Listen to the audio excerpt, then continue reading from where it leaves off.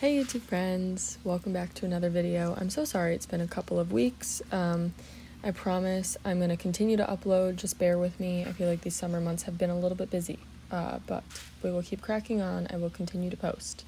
So this is just like some of my afternoon activities when I get home from work that we're going to be walking through. I'm also going to be talking about my motivation for starting this channel.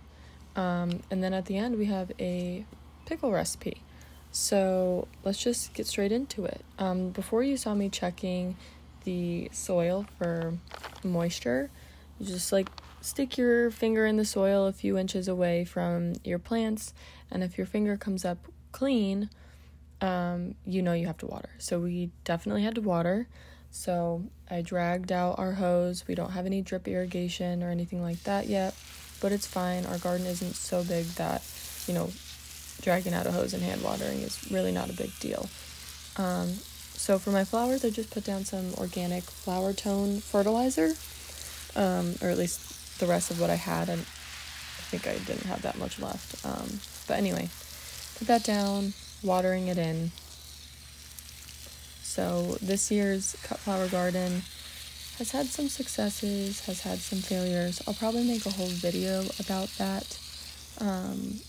I had some higher hopes for it, but it's all, a learning experience and things to remember for next year. So it's definitely not a loss. So yeah, let's chat a little bit about my motivation, for starting this channel.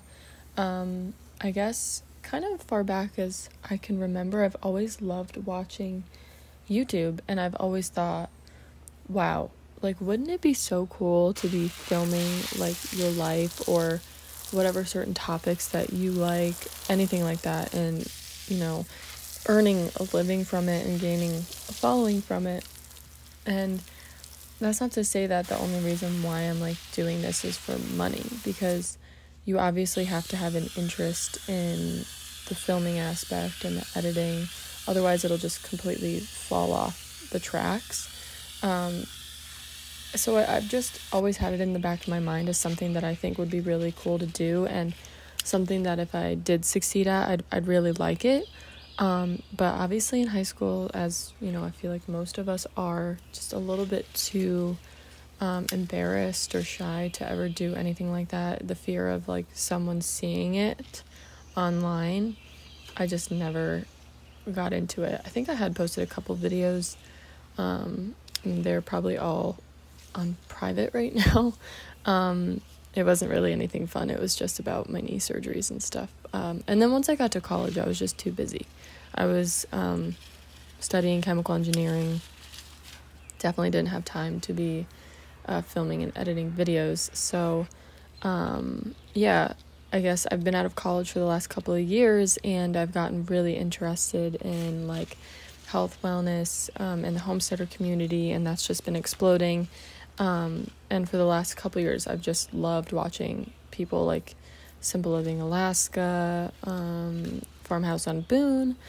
And when my parents said that they were, buying 110 acres, I figured, well, I mean, what better time than now? We're going to be doing so many things for the first time, which I feel like is really helpful for some other people. What is it like as first time, chicken owners and first time gardeners? And I feel like we've touched on that in a couple of videos, and like I said, I'm going to do a whole video on pros and cons and things I would do differently and all that stuff for the first year of gardening, and then like rolling it into the next year, what am I going to do differently. And so I just feel like there's no shortage of topics, and so I decided I'm just gonna go for it. And so I just want to encourage all of you who have this, idea of, well, what if I did this? I don't know what your what if is. I mean, I also have a what if I become a flower farmer, because that would be fun.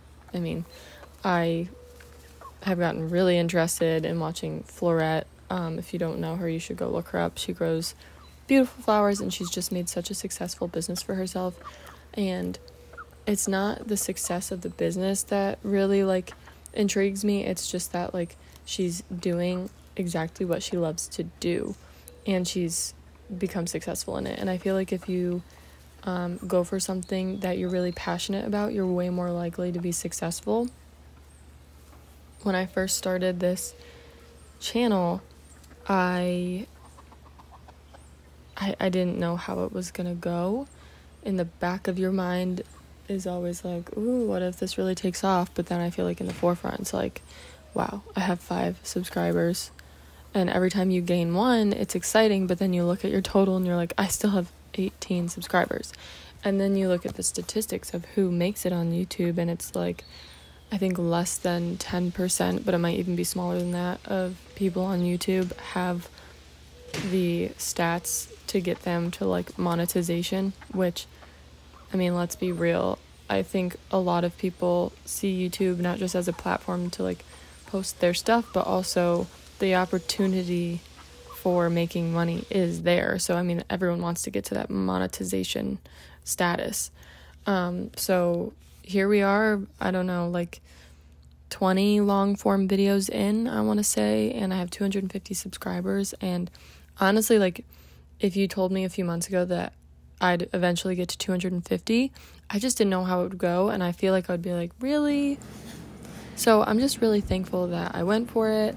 And, you know, I might not be uploading every week right now, but that's always the goal for me. I've just been a little bit busy, but I don't ever want to stop posting, because I know if you just keep going, then you can succeed. And so, yeah, I guess I didn't mean for that to be like a pep talk, but definitely go and go out on a limb and do what you are interested in, or, you know, a side hustle. You know, just take some time that you would be sitting and watching Netflix or even YouTube or whatever, and dedicate it to the dream that you have, and maybe one day it'll become a reality. So anyway, we are making pickles. I will link the whole recipe below, since obviously I'm not talking you through it, but I just combined salt, sugar, water, put it on the stovetop until everything dissolved, put it into a bowl, and then mixed in some cold water and popped that in the fridge. And while that's in the fridge and cooling, I'm just chopping up my cucumbers.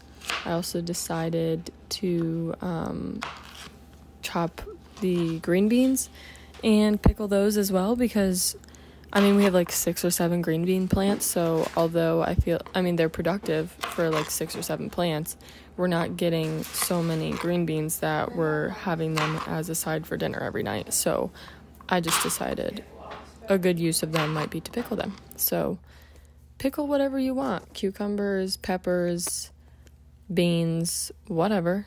This is a dill pickle recipe, and I feel like it came out a little bit salty, but rewatching this, that's definitely my fault, because I usually eyeball things, and I would just encourage you to really stick to the measurements of the recipe here.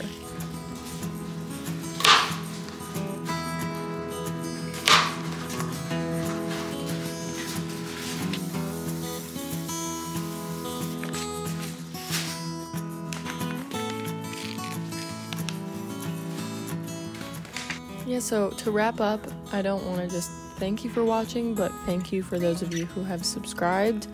When you subscribe, you're really, encouraging me to continue to film and produce content. So I just want to say thank you. And please leave in the comments below if there are any topics that you particularly want to see. Do you want to see another sourdough video? I haven't posted one in a little bit. Let me know if you make these pickles, or just, feel free to shout out any encouragement or ask any questions. So thank you guys so much for watching, and I'll see you on the next video.